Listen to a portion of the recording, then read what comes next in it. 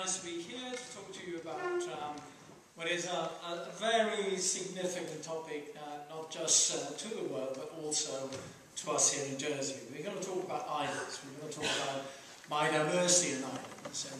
But first of all, I'm going to take you through the description and classification of what an island is, and why we think it's so important, and then look at the threats, what is actually sort of happening that is damaging the biodiversity of islands, and then, only then, what are we going to do about it? And I think the message that I want to put across to all of you from the very start of the lecture is that indeed no man is an island. Even an island is not an island. An island may be an island because it is geographically isolated from the continent, but essentially we're dealing with interconnectivity, connectivity throughout the world. And that is the main theme of what I'm going to tell you today. I think it's also vitally important for us to understand what we can do about diminishing biodiversity. And we also need to understand, like I said before, sort of the whole connections of life on Earth. Life on Earth, biodiversity, biological diversity, is very important, not just for its own sake, but it's very important for humankind. I mean, after all, we are dependent, humans are dependent on the biological diversity that's found around us. It is not a question of just saying we love our animals, we love our plants, and we need to conserve that.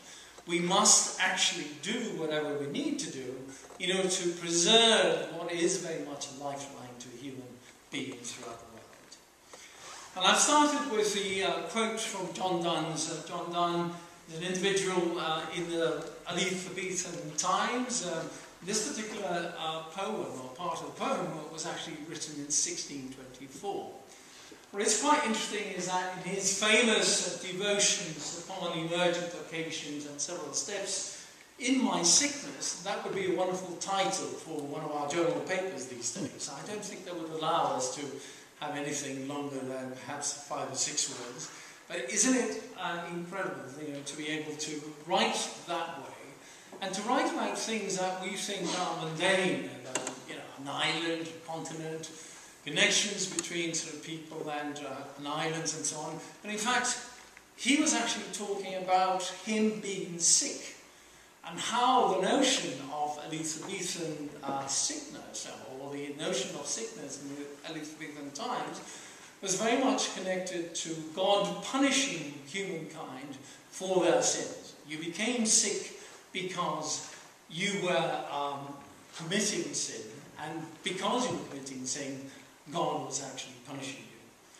It's not like that these days, of course. The whole notion of sickness and punishment by God is not a 1600 sort of idea, but certainly I think it wouldn't be at all bad for us to think that we are causing sickness to the world, and somehow God will be punishing us for doing what we do to the world. So let's go by and talk about what we mean by an island. Now, the main sort of topic of our conversation today has to do with the definition of an island. And actually, in many ways, an island is easy to define. It's any area of land smaller than a continent, and entirely surrounded by water. And I think the operant words, or the definition of the island, comes around the surrounded by water bit, because any area of land on the continent can be anything from a pebble in the sea to a big island like, for example, Australia.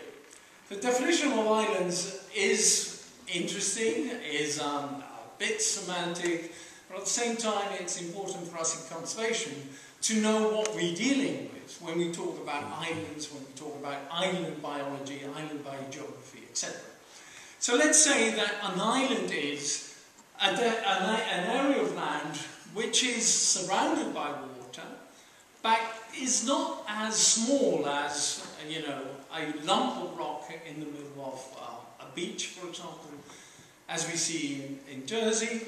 And it certainly can be as big as Australia, but not quite. I'm actually saying this because semantics and classifications is always a bit of a problem for us in biology because things are not often as clear as we think they are. So islands, areas of land surrounded by water. If we carry on with the definition that an island is something relatively large or not too small, and I'm being very vague with the definition there, we probably have approximately about 180,000 islands throughout the world. The thing is that when we talk about islands, we're talking about two very different types. We may be talking about oceanic islands, as those pieces of land that actually emerge from the sea, from volcanic activity, and they're completely isolated from the rest of the land. It has never had a connection with the continental mass. We can have, of course, continental or land-bridge islands, and these are simply unsubmerged parts of the continental shelf that have remained there after there's been a sea level rise. And I'll show you an example of that sort of island later on. So land-bridge islands are quite interesting because in many ways they've got fauna and flora which is similar to what you find in the continent, but may have been isolated for long periods of time. Therefore, it has a tendency to become different. I say tendency because when you are isolated on an island, you tend to evolve into different forms. And again, we'll see that a bit later on. So you can have wonderful land islands like these in the Sunda Shelf in Malaysia, or you can have some magnificent places like Bioko Island, which is a continental island off the continent of Africa, in the Bight of Biafra, certainly connected to the continent to about 10,000 years or so, and containing fauna and animals beautiful as a grill in these, fantastic high volcanic peaks that are found in that island. And Bioko Island, like a typical continental island, was actually connected, like I said, to the continent about 18,000 years before present in the case of Bioko. The sea level was about less than, actually about 120 meters below what we have at the moment. 12,000 years later, at 12,000 years minus 80 meters, minus 60 at 9,000 sea level since 5,000 BP, before present. And of course, this actually means that since for 5,000 years or so, whatever was found on that island, even though it was similar to what was found on the continent, had time to change and evolve and become something different. Of course, 5,000 years is not enough to actually change, to become different, to change the forms that are found on the island.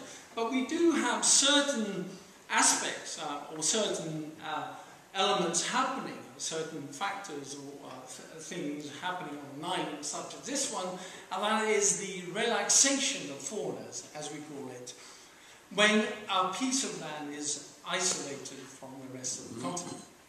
This actually means that large animals, that elephants that used to roam between this particular part of the continent, and this is Mount Cameroon in Africa, and Bioko Island, back and forth, where remained on Bioko Island since 5,000 BP, and bit by bit they have disappeared because obviously that patch of land is not big enough for viable populations of species. So what is happening in these continental islands, or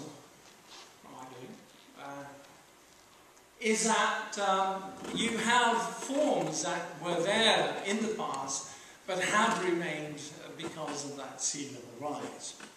Volcanic islands are very different. They emerge directly from the surface and the seafloor because of volcanic activity. They're therefore volcanic in themselves. This is one of the islands off the Philippines, just starting in fact. You can see it. This is an island, a volcanic island in the Galapagos, very typical volcano, caldera, which is a crater, and inside the crater you have a lava pool which eventually gets covered and therefore dormant and turns into a lake, as you can see in this particular part. You can have islands that are still active. You know, volcanic activity is something that is continuously sort of happening throughout the world.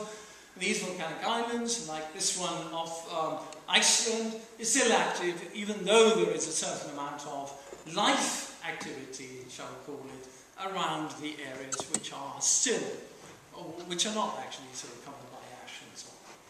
So this type of form is very typical of many parts of the world, certainly in the tropical areas. And what is very interesting about volcanic islands in themselves is that they can actually appear in the form of what we call a nark. There is a crack in the seafloor which actually allows or exudes magma and lava, and eventually you have a line of islands, as you can see in this particular image, that turns into wonderful places like the Hawaiian Islands. Here you have a line of a volcanic arc that has islands of different ages that are emerging at different times that actually erode bit by bit, and therefore the largest island that we have here, Hawaii, is actually a much younger island than the ones you have right at the very end of the arc itself. This actually means that in terms of volcanic activity and geology, it is very interesting because you've got earlier forms, or older types, etc. But you also have different times for colonization of animals and plants onto those islands, which obviously will cause a certain amount of change in the biome on those islands, and therefore in the evolution of the species that are found within them. There are volcanic islands that turn into something else in the sense that it's not going to be just one cone in the middle of nowhere.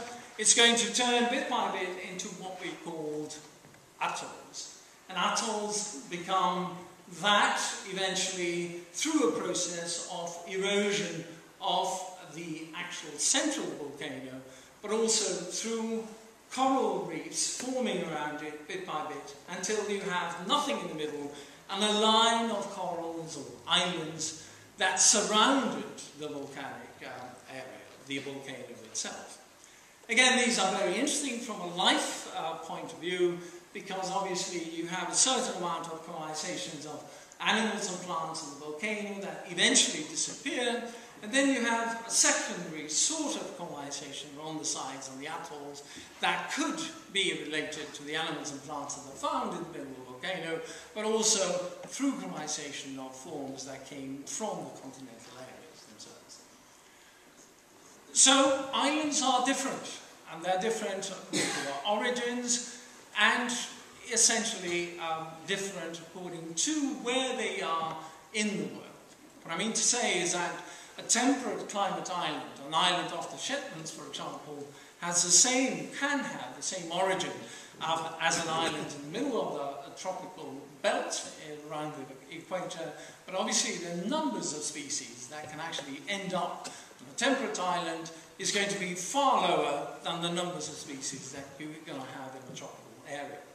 This is simply because there are latitudinal gradients in species diversity. There are more species around the equator than there are along the poles. So therefore, an island closer to the pole will always have less species, even though the form and the process of colonization may be exactly the same as an island in the tropics.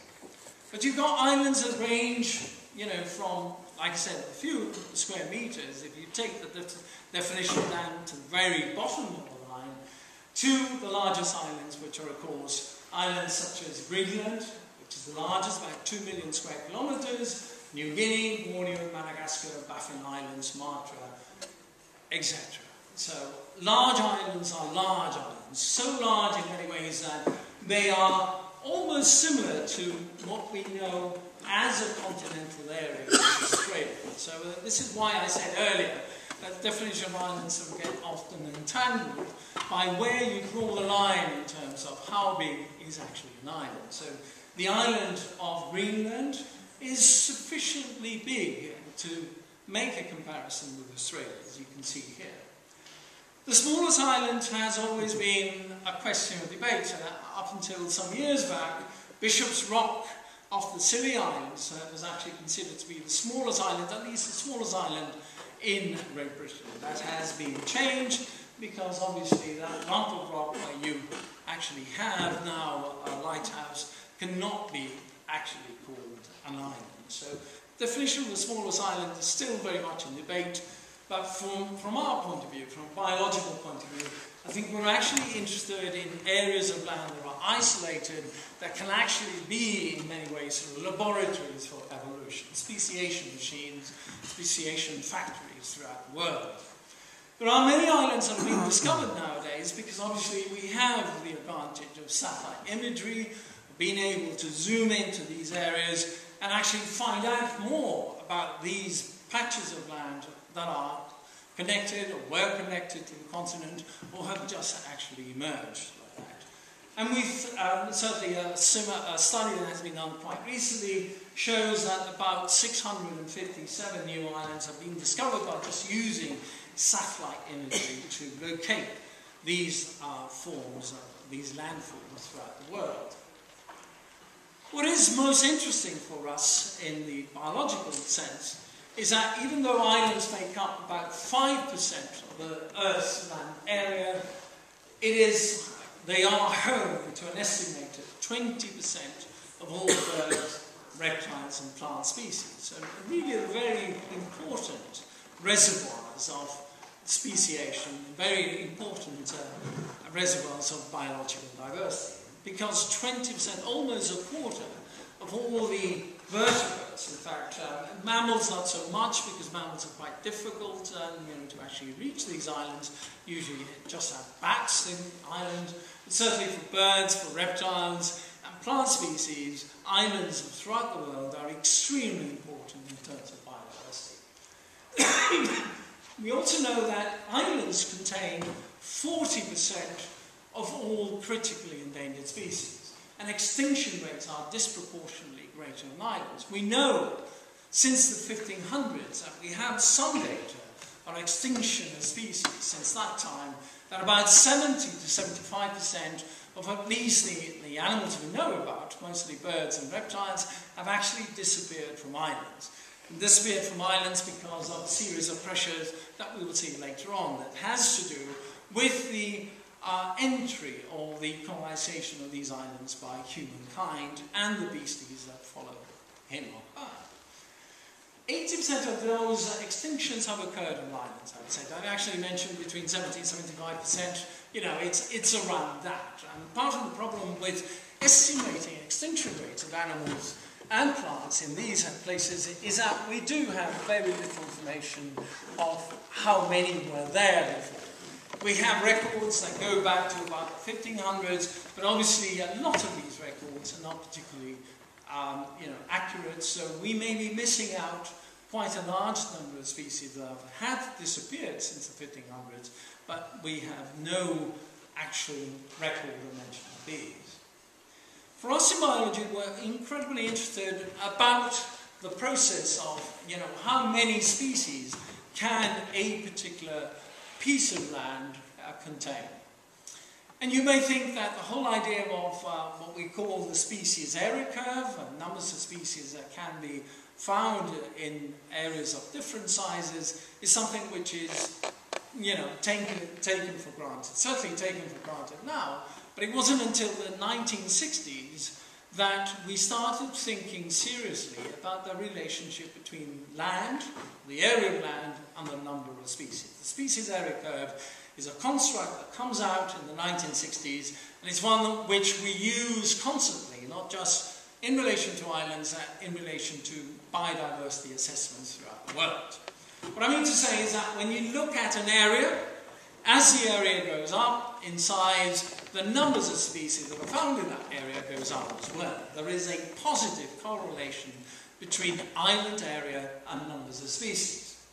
Now, there is a negative correlation between distance from the mainland, in other words, the source populations and the island, and the numbers of species that are found on the island. So the further away you are from the mainland, and it makes a lot of sense, the less numbers of species are going to be found in the island. So therefore, for us to understand the whole process of species packing and numbers of species in an area, in an island area, we have to take into account the size of the area, the size of the island, as well as the distance from the mainland. The distance to the source populations are incredibly important. If there are more species in the source populations, like I've said, in the tropics, you're likely to have more species on the island than if you are in the middle of the Shetlands or closer, even closer to the poles. So more species are found in bigger islands, fewer species are found on more isolated islands. And this is something which is sort of makes sense, but has actually been brought up or put together by two eminent biogeographers, eminent biologists, MacArthur and Wilson, in the 1960s, to come up with what we know as the island theory, the theory of island biogeography. So by actually understanding the distances from mainland source populations, by actually understanding something about the size or measuring the size of the island, by knowing the number of habitats that are likely to be found on the island, we can then come up with predictions on how many species are likely to get on those islands and how many species that island can actually sustain. And when you actually study this particular relationship of distance to mainland and numbers of habitats and area size, etc., when you study it empirically, if you go to a place like Caribbean, the Lesser Antilles, you see that this theory is not just a theory. It actually explains very clearly what you do see in the field. For example, if you look at bird species in relation to area of islands in the Lesser Antilles, you can see there is a positive correlation between the number of bird species you find and the size of the island, which is predicted and actually very clearly put together in the theory of island biogeography by MacArthur and Wilson. And the same thing with reptiles and amphibians. Reptiles and amphibians in particular in the Lesser Antilles, have managed to occupy these islands. Many other islands have not been colonized by amphibians because it's actually rather difficult for amphibians to get all the way from where they are in the continent to the island across salty water. Amphibians don't particularly like salty water, and 200 kilometers, for example, as in the case of Sao Tome Islands, is rather a big barrier for amphibians to cross in order to colonize the island. And the same thing with butterfly species and bat species. This is, good information or proof that this island biogeography theory actually works and is replicated in all of the islands of the world that we have data for. Distance to mainland, like I said before, incredibly important as well. So if you look at the birds around the islands and close to all the birds that have actually emanated in many ways from New Guinea, you can see that there is a negative relationship between the distance to New Guinea source population and the number of bird species that are found in these. Again, proof that what has been said in terms of the island geography theory actually applies to these areas without any problem whatsoever. But as I said, there are two different forms of islands that has a different impact on the faunas that are found and the floras that are found within them. In the case of land-rich islands, you start with a largish or sufficiently large number of species because you are connected to the mainland or were connected to the mainland, so therefore you've got the same level of species numbers as you find in the mainland areas nowadays, but through time and because of isolation, you're going to have a loss of species, this species relaxation effect that we have on islands, until eventually you reach an equilibrium. That equilibrium means that there are sufficient species for the resources that are found on the island, and therefore, in theory, not many more species can actually take over, invade, and become part of the community of species within that island. In the oceanic island scenario, we have something very different. You have the numbers of species actually increasing with time until you reach an equilibrium. In other words, the resources within the island are in line with the numbers of species that have formed the communities within them.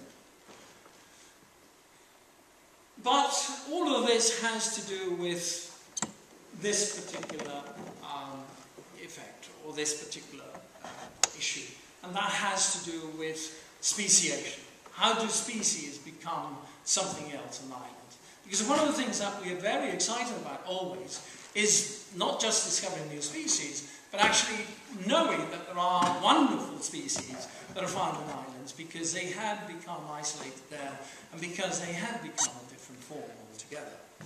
And here we've got two different forms of speciation. You've got a linear evolution, where you got one species turning into another, and then the ancestral form disappearing. Or you may have what we know as a branching evolution, in which you've got an ancestral form giving rise to two different forms, usually because there is a separation, an isolation of populations between one and the other. And if that happens, you've got a number of situations in which you can have new species forming because they are isolated on a mass of land. And the classic example of anagenesis, for example, of cladogenesis, for example, or anacladogenesis, is basically when you have forms of life, life forms, isolated on an island and therefore becoming something different through time. Isolation is the biggest friend of evolution. If you have forms that do not come into contact after a while, if populations are separated from geographical barrier, these particular forms of populations can become and will become something very different. And that's exactly what is happening, mostly in oceanic islands, of course, where you've got that separation of the sea and a long time to change into other forms. And because of this process of isolation, of changing into something else, we have this idea of an endemism. An endemic species is a species that's only found in a particular area of the world. Now, like the definition of an island, definitions of endemicity or endemism is rather difficult, often because we have to define the land area that we are talking about. I always tell the students that if you were to take the entire galaxy, you can talk about endemics, all of the plants and animals found on Earth, being endemic to Earth. You know, you take that unit of land as planets, then obviously everything is endemic to Earth. However, you can go to the other extreme, and I always like using the example of nematodes, you know, little worms that are found in wooden beer mugs that are found in Austrian beer kettles. If you go anywhere in Austria, apparently Germany and all these places, they've got these wooden beer mugs, and within these beer mugs you will find endemic nematodes. So that's another definition of endemicity. You know, you can have something as big as a planet, or you can have something as small as a beer mug, or even apparently the sleeves of EMI record labels have endemic nematodes. So each one of these sleeves in a record in the EMI factory or library or whatever they have, you know, have endemic nematodes. So for us it's very difficult to know where we're going to draw a line. But when we deal with endemicity at the level of the world, in terms of the world regions, etc., we tend to think of the isolation on islands, for example, as a means of talking about endemism. And now I'm going to give you some examples of endemic life forms, animals, I'm afraid, that are found in islands throughout the world. And of course, the most wonderful one, in my mind, are these Galapagos marine worms. These are reptiles that actually live at the sea, that actually eat the algae from the sea, that actually have to manipulate their times in the water and out in the sun because the water around Galapagos Islands is incredibly cold because of the Humboldt current. And these guys have actually adapted to those particular conditions, have become something completely different. From a land animal to a marine animal that has still, obviously, a link to the land itself. You've got wonderful examples of speciation of reptiles in the Caribbean, through these little lizards known as anoles. There are anoles throughout the Caribbean, and every single island, even the smallest of islands, have anoles that have become something very different. This is the example of the Jamaican giant anole. This is a large, rather large lizard that's found in some of the forests in Jamaica itself. There are small islands, for example, around the Bahamas, where you've got anoles that have become something different because of isolation in these patches of land. The Grand Canary lizard, which is a lizard about this size, a rather enormous beast that are found in some of the islands in the Canary Islands, are also there through the process of colonization and isolation and becoming something very different. And usually you get two different trajectories of species that are found on islands, at least vertebrate species. You can become smaller, dwarfism, or you can become larger, you can become giants. If you think of Komodo dragons, lizards, monitor lizards that are found in the island of Komodo in Indonesia, these guys have become bigger, have become giants. You think of giant sunbirds in places like Sao Tome and Principe Islands in the Gulf of Guinea. These have become bigger. But there are also examples of things becoming smaller. The examples of the pygmy hippos and pygmy elephants in Mediterranean islands during the Pleistocene, for example, is another case of dwarfism of large forms, when they were large forms. So Canary Islands, that lizard is a wonderful beast and very sort of typical of that particular archipelago. You have wonderful examples of hummingbirds. In this case is the Juan Fernandez firecrown. Juan Fernandez is your Robinson Crusoe island. It's the island that actually inspired, through examples, through writings of a guy called Selkirk, who was isolated on these islands of Juan Fernandez. Daniel Defoe was able to write about Robinson Crusoe. These islands have wonderful sets of endemics because of their isolation. Because once you get to these islands, you have nothing more to do except stay there and become something different, adapt to the conditions in which you found it. Firecrown is a very wonderful example of not just speciation, but coloration and adaptation to the conditions of Juan Fernandez in particular. It's another example of the firecrown. You can see what a wonderful sort of beast it is. I think part of the enjoyment of doing biology is actually appreciation of nature itself. And for me, it's not just telling you about the process of speciation, but actually allowing you to appreciate the beauty of this nature, which is now found in very precarious places. Look at the blue chaffinch in the Canary Islands. That has become that from that. So you can see sort of how the process has, in a way, dampened the colours, come up with a single colour, whereas in the case of the firecrown, you have this flurry of different colours, this different way of looking at life, so to speak, in relation to these chaffinches. Frogs and amphibians are less common on islands, as I said, because of the difficulty of actually getting there across salty water. But we have one or two cases, for example, in the case of the Sao Tome giant tree frogs, where the islands are about 200 kilometers away from the African mainland, but for some reason they've made it to the islands, and again have become something very different. The Sao Tome giant tree frogs are rather substantial beasts in comparison to other tree frogs in the nearby, or relatively nearby mainland. Hispaniolan solenodons, unique. They're unique not just because they're found on islands, but unique because they were part of a group of animals that used to roam the tertiary areas of North America.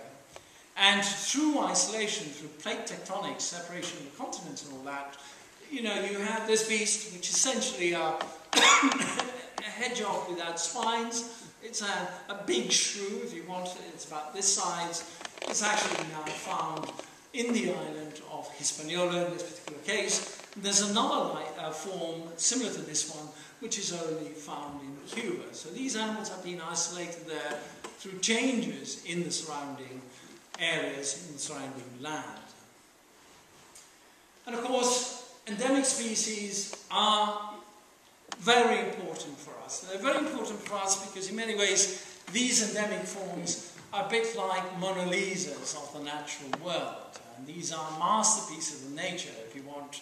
They have generated these new different forms, and therefore it is up to us in the conservation world, certainly throughout the world, to be able to do as much as we can to protect them. And one of the ways that we can do that is by actually mapping the distribution of different concentrations of endemic species. Endemic species defined here by species that are only found in certain areas of the world. And here you can see that islands are incredibly important in terms of endemic species diversity. Galapagos Islands are very much the jewel in the crown in terms of species that have become something different, there's endemicity. The Philippines are incredibly important as well.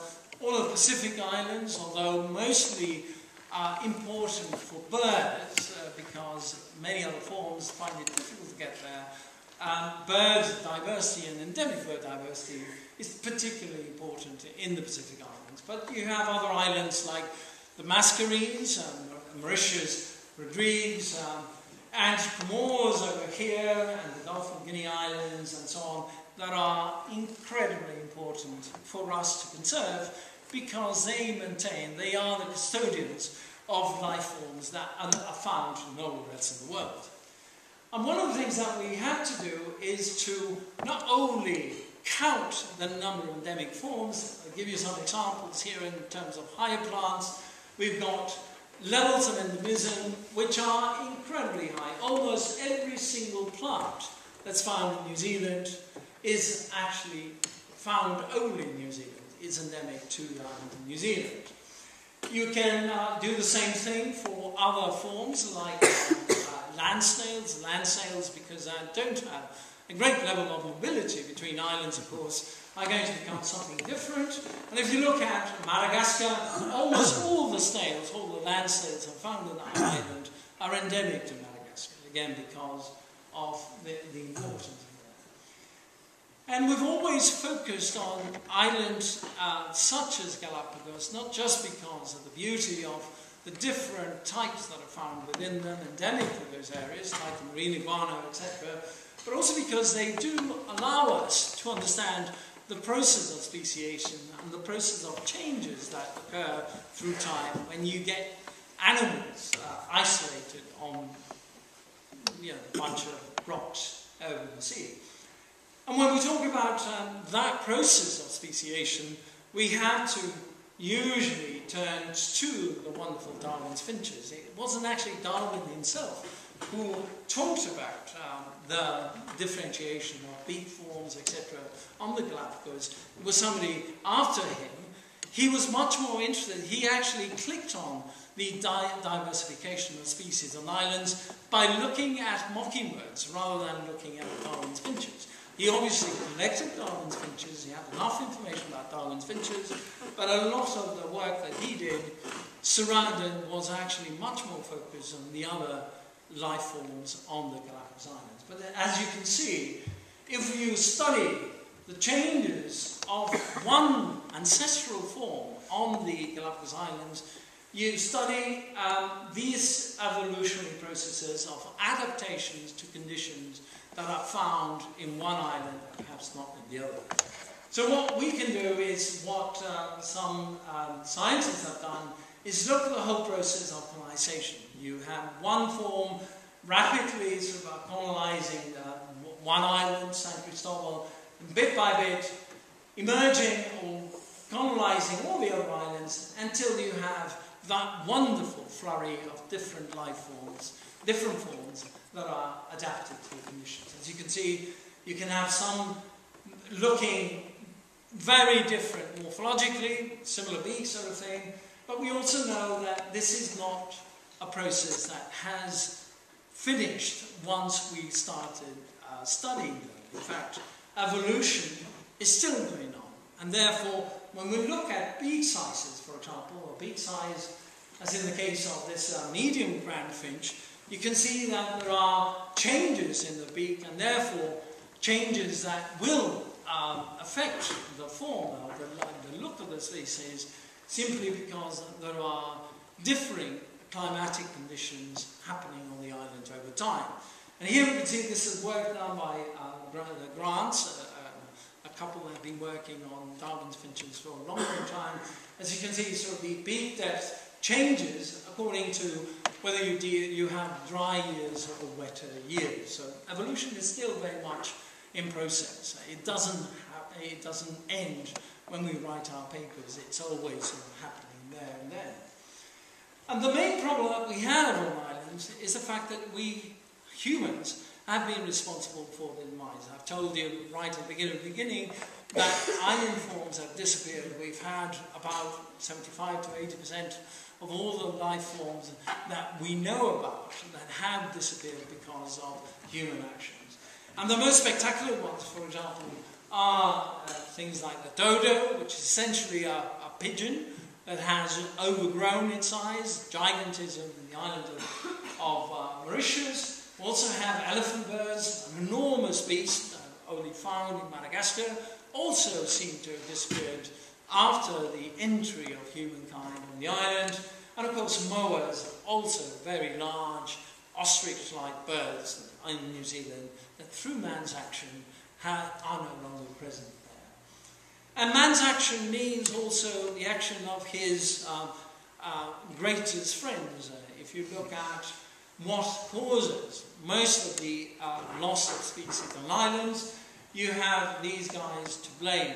Cats and dogs in particular, and even pigs, have been responsible for destroying the habitat in which island animals are formed, are found, and obviously even sort of predation on them. After all, island forms, island animals, and even plants are naive animals and plants. They have not been exposed to predation, they have not been exposed to being herbivory, for example, being eaten by by herbivores, by big animals. So therefore they are very susceptible to any predator, any herbivore in fact, and any carnivore that comes in contact with them. So in a small space of time, you can have very large numbers of animals disappearing because of the actions of these invasive species. So part of the problem that we have is how do we actually do away with the constant problem of things like black rats. It's far easier to get rid of goats, for example, that has been done in Galapagos. You can get rid of pigs because you can go out and shoot them, poison them, but it's certainly far more difficult to get rid of vermin like black rats. Black rats are incredibly abundant in all of these islands, and therefore to get rid of them is a major task. There are attempts being made by a number of conservation organisations to get rid of black rats on islands. There's a conservation organisation known as Island Conservation that does that. We did that in Durham, and a number of islands in the Caribbean that are now free of black rats, precisely through the actions of the conservation organisations such as ours. And again, emphasising the point that in terms of extinctions, we have to be careful about those animals and plants that are still found on islands, because they will disappear if we don't do anything about that. And like I've said, you can actually do something about eradicating the invasive species. That has been attempted, still goes on in places like Galapagos. There have been a major attempt to eradicate invasive rodents in this island, Sombrero Chino, where there is a population of Galapagos hawks. Galapagos hawks are endemic to that area, and what has had to be done is to remove all the hawks, try to get rid of all the rodents, and then in due time, in due course, put those hawks back again. So you can imagine sort of the effort and the expense of actually restoring islands like that, through getting rid of these guys. So we keep on sort of talking about, what can we do nowadays in terms of conservation biology? What can we do in terms of restoring these islands that still have endemic life forms to what they used to be? or something similar to what was there, through eliminating invasive species, through actually making sure that this doesn't happen. And this is one of the major threats that we have in islands nowadays, and that is the overpopulation of human beings in a lot of these islands. This is an extreme case, of course, but you have situations like in Galapagos, where you've got more and more people coming to the islands simply because it's a wonderful place for tourism and therefore for business. So the population of human beings, of residents of Galapagos, have actually soared in the last few years simply because the numbers of visitors, of tourists, has actually gone up. The interest of the tourists is great because you have wonderful things like marine iguanas and other species there. You have the birthplace, so to speak, of evolution in those islands, and they're magnificent to watch and see, but at the same time, they themselves can be a threat to the life. And you have to be careful nowadays, not just to look at what's going to happen to these to the biodiversity found of islands because of invasives and because of overpopulation, etc.